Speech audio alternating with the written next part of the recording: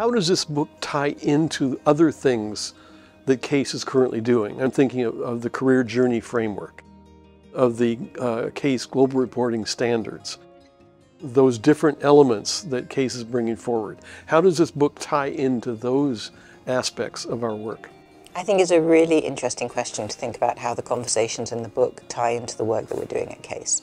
And if I think about our strategic plan that we launched earlier this year, Championing Advancement, there are really a number of emphases in that and two sort of key elements of our strategic intent. One about determining and advocating for the standards for our profession.